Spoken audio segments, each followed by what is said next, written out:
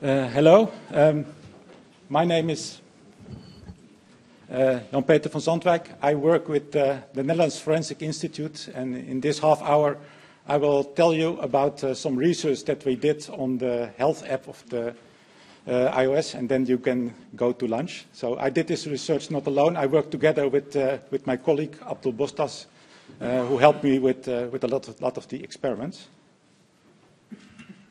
And the most important thing that I want you to remember from this presentation is that the health app registers both steps and distances. And we have found that the accuracy of the steps registers is much better than the accuracy of the distances registered. I will, what are we talking about? So the iPhone Health app is a system app which is shipped with the iPhone since iOS version 8.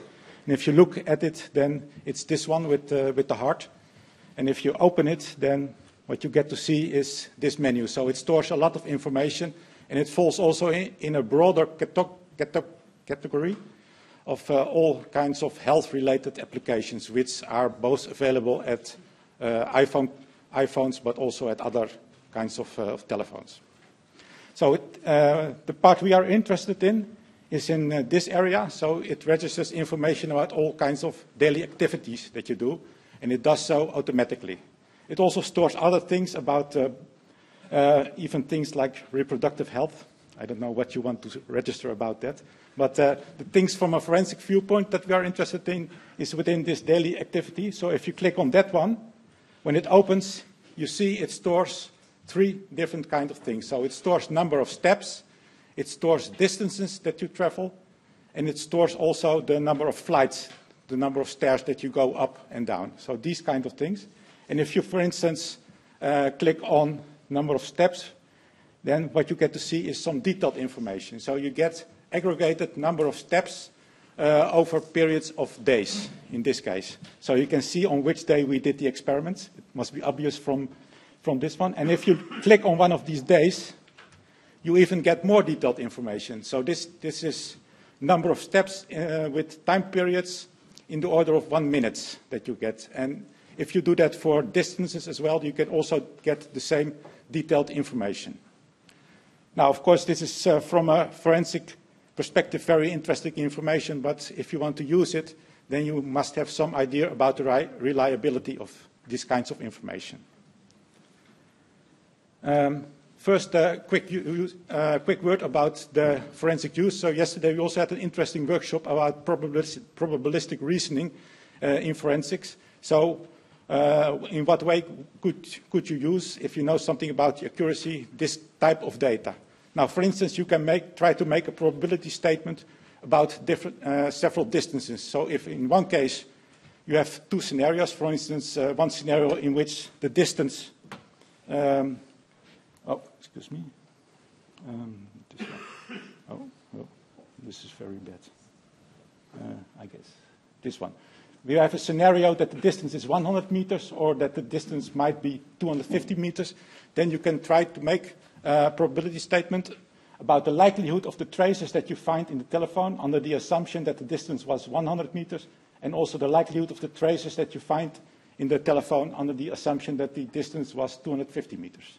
And another one is also if you have several scenarios which might have things that might have happened in the case, then you can also make similarly a probability statement. How likely are the traces that you find in the health app under the assumption that the first scenario is true or that the second scenario is true? So those kind of things, those kind of probability statements can be made if you have some idea about the reliability of this information which is present on the iPhone. And finally, of course, it can also be used as an indication that the use of the telephone was still active, was working, and didn't die already, for instance. So it can also be used as an indication of physical user activity. Now, of course, we're not the first ones to think about it. So there have been some, at least in the Netherlands, there have been at least 2 high-profile cases in which this data from the iPhone Health app was used as evidence in a case. And also, As I noticed, in Germany there was a high-profile case in which data from the health app was used. In that case, they used the number of flights because the question is whether somebody traveled up some stairs. So this was a kind of rape murder case in Germany. So the people from the Netherlands will recognize this one. It was a very high-profile murder case in the Netherlands. Also, in that case, the suspect made some detailed statements about what had happened during a time period, so it could be matched against the data from the health app to see whether it matches or...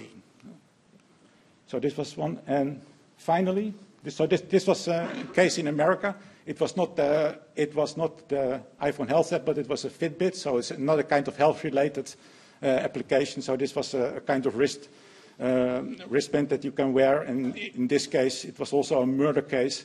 And then the husband, he had a murdered wife, and in that case, he claimed that somebody raided the house and she was killed, but data from the Fitbit indicated that during the period that he said that his wife was killed, there were still some steps or distances registered. So that disproved his story. Okay, so the main question I will address in this presentation is about the reliability of the number of steps and the distances which are registered in the iPhone. And our approach is to do experiments and then compare what we find in the telephone to the ground truth. So we used fixed routes, so we know what the real distance is, and we compared it to what was found in the telephone. And we also manually recorded the steps. I will show how we did it, and then we compared it by the things that we really found in the telephone itself. So in that way, you get a feeling about the reliability and also the factors that influence the accuracy of the device. Okay, so we used 3 different telephones, an iPhone 6, a 7, and an 8. We had one subject. We had the telephone at different locations, so we put it in his trouser pockets.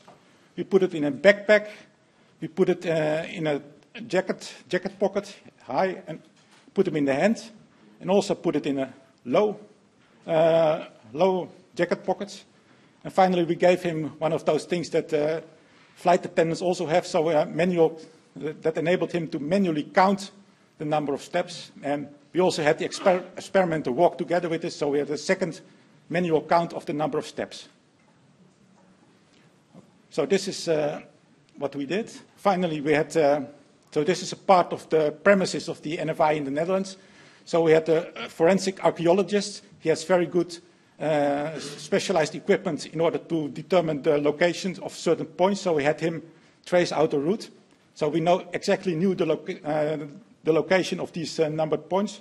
And on the basis of that, we could define some walking routes. So we had we always started at the first point, and then we had a route of about 100 meters, which ended at a clear landmark. So you could also always see that you ended at the same position. So we had one of about 100 meters.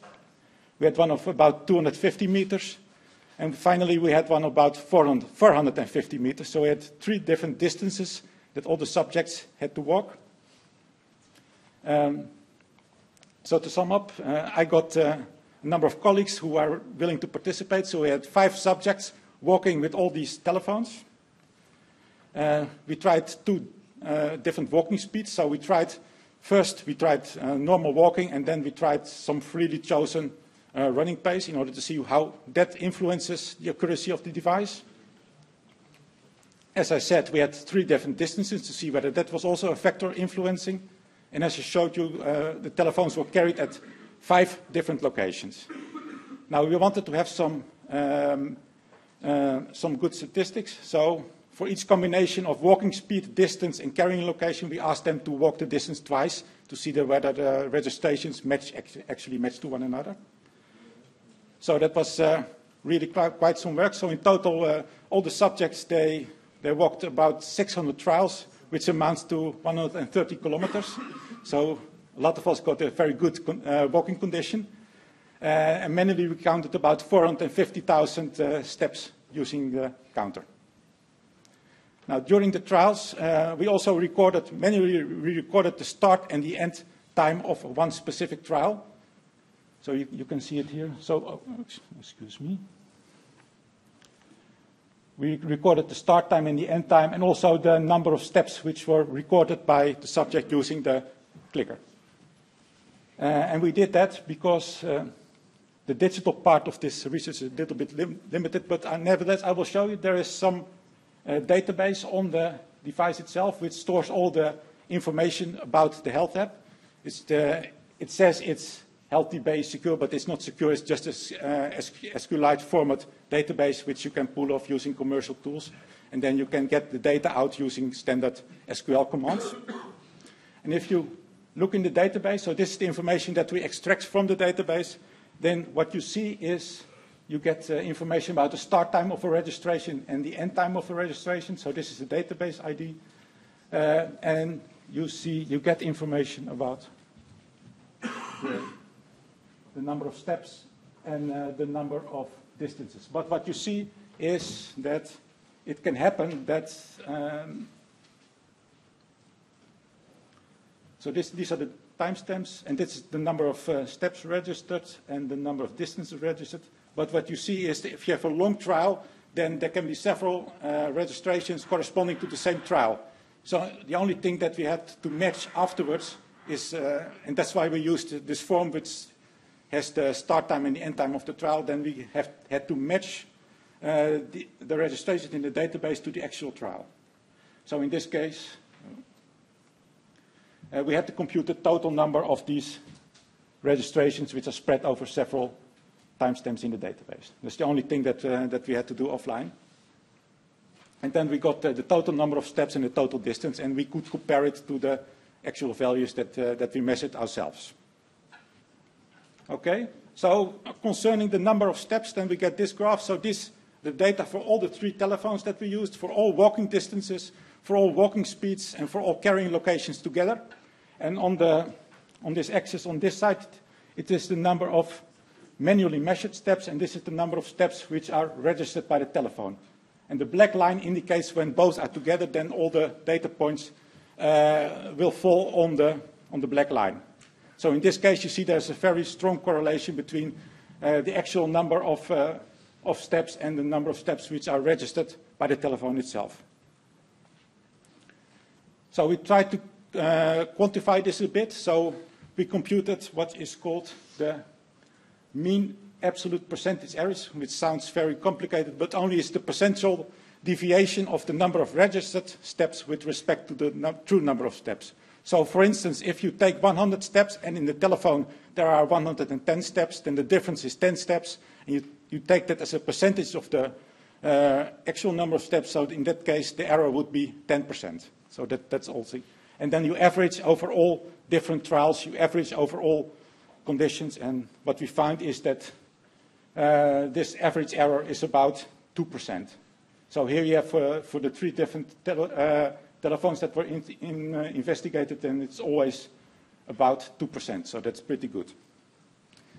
So to come back to the main message which I showed you at the start of the presentation, so on the basis of the data, I hope you would now believe that the number of steps registered by the telephone are accurate.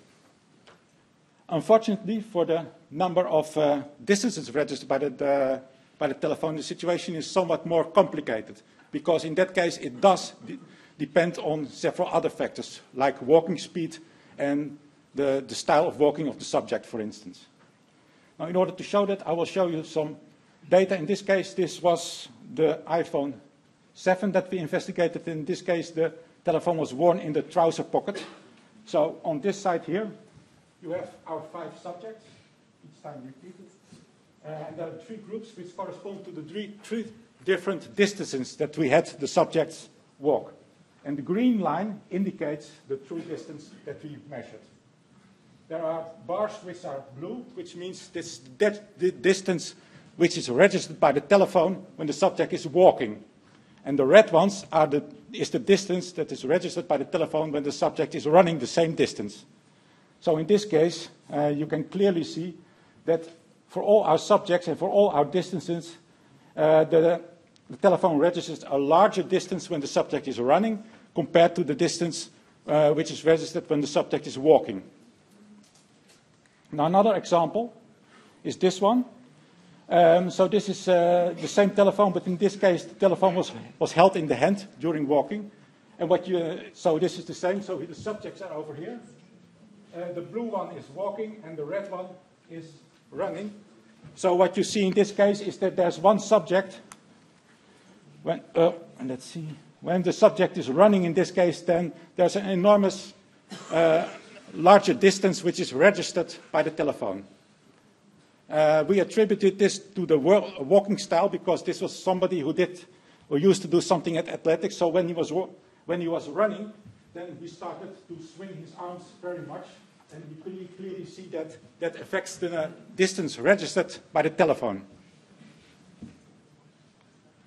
Okay, so this summarizes what I've just said. So we see there's a large spread in distances registered by the telephone.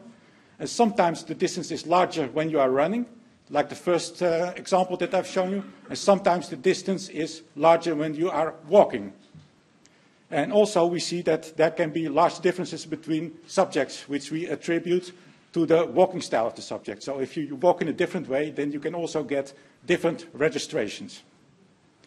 Unfortunately, I only did show you some data from the iPhone 7, but for the other two telephones, we got very similar results.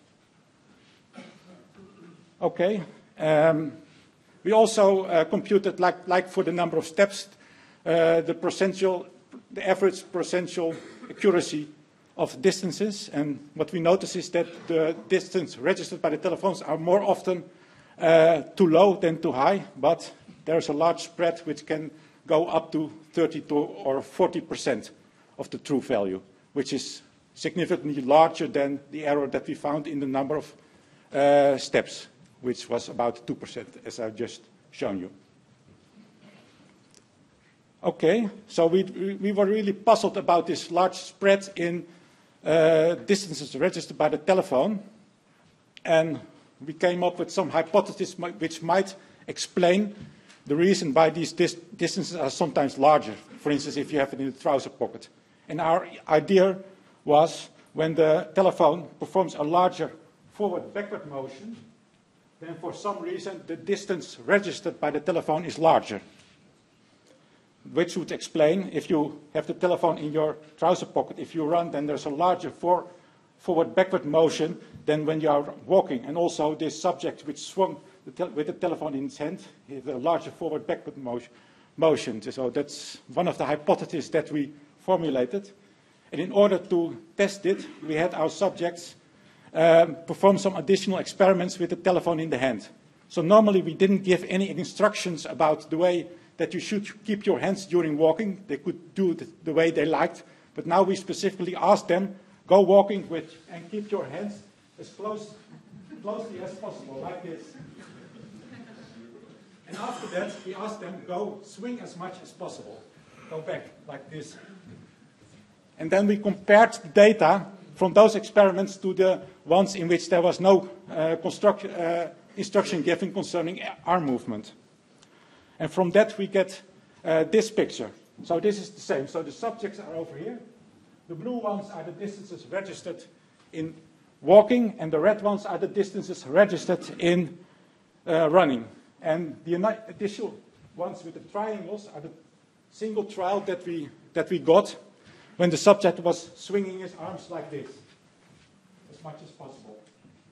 And the black ones are the distances that are registered when the subject was instructed to keep his arms as much as still as possible. So you see in this case that the distances follow the same trend. So if you are swinging with your arms, then you get a larger distance. And if you keep your arms as still as possible, then you get about the same or sometimes a less distance. So we take this as another confirmation that indeed the forward-backward motion of the telephone is an important factor influencing the distance. So this summarizes, but of course we are the Netherlands Forensic Institute, so we should be a bit careful. It was only one additional trial that we had the subjects make, so, but it can be taken as an indication. And it seems to point in the same direction as I just said before. So to come back to our main message again, so I hope I could convince you that, or I already did, that the number of steps are accurate up to about 2%, and now the distances registered by the telephone, they are influenced by a number of factors, and they can deviate about 30 to 40%. But if you take that that shouldn't be a problem to use it for forensic, but you should be aware of these peculiarities of the health app. So if you want, as I showed you before at the beginning, if you have a scenario in which one distance is 100 meters and the other one is 200 meters, then on the basis of this data you can make some probability statement. But if the distance is 100 meters for the first scenario and 110 for the second one, then the spread is so large that it will not be very meaningful. Okay, so once again with the NFI, so one caveat. So one very important point is that we investigated the situation if when you are walking or running, how accurate are the steps that you get. So, and it doesn't imply from if you get steps and distances registered in the telephone, it doesn't need to imply that some running or walking has taken place. You can also have other reasons why you get registered distances and steps in the telephone. For instance, if you drive in a car over some traffic bumps, you can also get some registration. If you shake the telephone, you can also get it. But if you know there is walking, has been walking, then you can use this data in order to estimate the accuracy. Okay, I mean, we have now we really did our best to produce data, but it's of course still a bit of a limited data set. We had 5 subjects, and we see that we also saw there are individual differences between subjects which affect the accuracy of the distances, for instance. So you have to be a bit careful. Okay, so this was our main part of research. At the moment, we are working with our forensic statistics group in order to see when we can develop some statistical model. So use our data to develop a statistical model which can be used to estimate number of steps and distances on the basis of traces that you find in a telephone, and also get some estimate of the spread that you can expect in that case.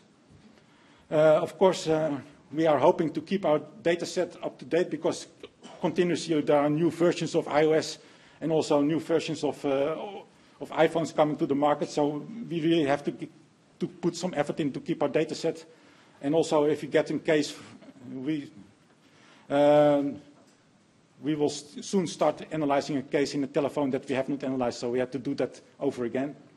And it would also be very interesting to investigate other kinds of health-related technology which contain a lot of information. For instance, we did not do any experiments with Apple Watch or with Samsung or Android telephones or some third-party apps. It might also be very interesting to have a look for it. But at least I hope I was able to convince you that these health-related apps, and more specifically the health app on the iPhone, has some potential to be used as evidence in forensic casework. Okay, that's what I had to say. Thank you very much.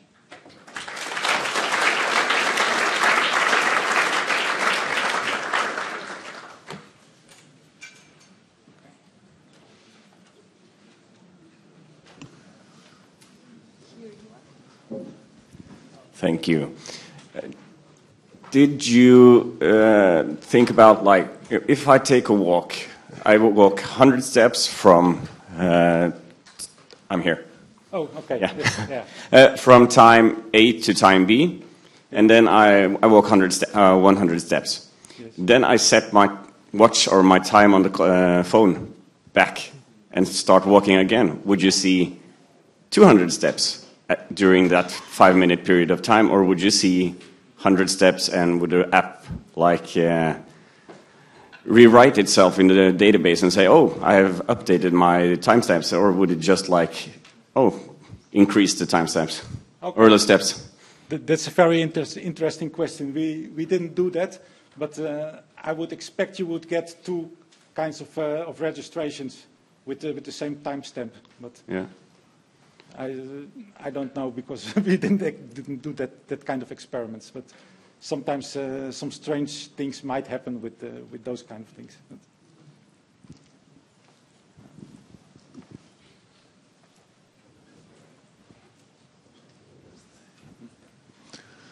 Thank you for an interesting presentation. I'm from the University of Leiden Applied Sciences in the Netherlands, so I also, with great interest, followed the case, the murder case.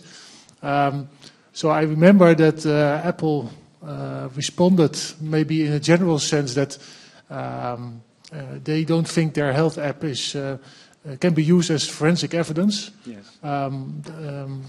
Did they actually approach you, or was there a discussion going on between NFI and Apple? Because this clearly shows that you can make some conclusions about it. Yeah. So no, we actually, in one case, we formally asked Apple for a statement about whether we could use the data of the health app for forensic purposes, and then we got the answer that you just summarized it. Okay. So they said something like, we do our best to make our products as reliable as possible, but it depends on different factors, and you shouldn't really use it for forensics. That's the kind of response that we got. Yeah. But we didn't discuss these results with Apple. Okay. Yeah. Thank you. Okay. Do you have any idea how the distance is computed from the steps in the health app? Because I mean, there must be some formula or algorithm to do that, and obviously they're not using GPS. No, that's a very interesting question. Yes. I expect that because the number of steps is very accurate, so there are all kinds of sensors in the telephone, for instance, accelerometers and gyroscopes, and I think it's very easy to detect steps from those accelerometer signals, because you get some spike in acceleration when your foot strikes the ground. And on the basis of that, I suspect that they make some dynamic estimate of stride length, and then they they multiply the number of steps by this estimate of the stride length in order to get the distance, something like that. But how it exactly works, that's still a complete mystery. Yeah. Following up on his question regarding stride length, were the same participants using the same phone, where maybe the stride length calculations would have been differentiated by participants? I'm not sure if each participant used a separate device, or if it was the same device per participant, and if those profiles might have been askew by differences in stride length between different participants. No, we used the same telephones for different subjects, but the experiments were done on different days. Okay. So that, thank you. Yeah. Have you tried to collect the data from Apple Watch? It is probably more accurate. Probably not. I have no idea. No, I saw in the program there will be some presentation about collecting data from Apple Watch, but it's possible to synchronize or include the Apple Watch into the health app as one of the sources of information. Yeah, exactly. It is being synchronized, but it goes to the same health database. Yeah, so it can use several sources of information together. So that would also be very interesting to see whether the distance will become more accurate if you use both the health app and the Apple Watch together. Yeah, we have to try. Yeah.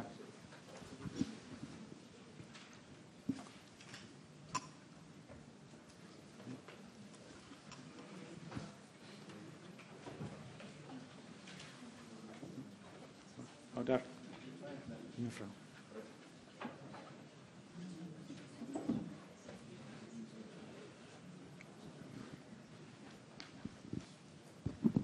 Hello, thank you very much. It was very interesting.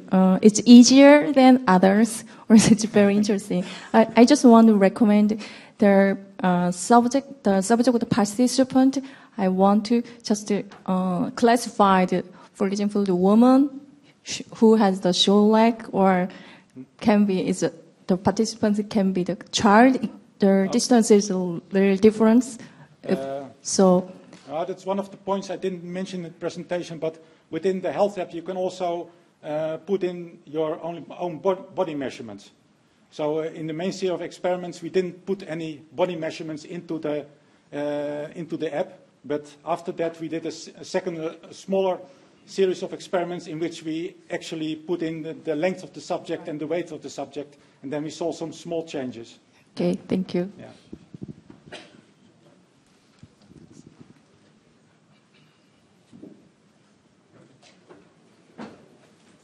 Thank thank you again Okay, thank you very very much. interesting presentation.